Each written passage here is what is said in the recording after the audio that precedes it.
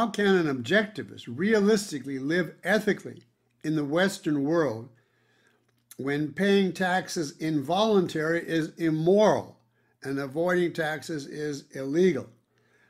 Paying taxes involuntarily is not immoral, according to Objectivism. You are surrendering to force initiated against you.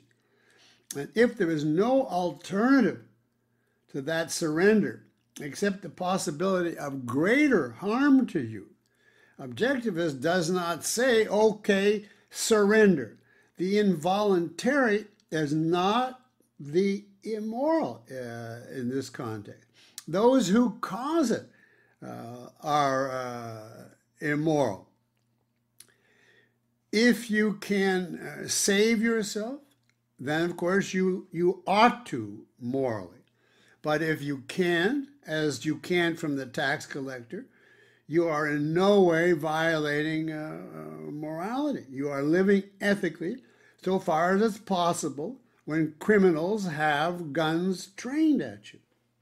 If a criminal tells you, pay this, and there's any way of calling the police, you should do it.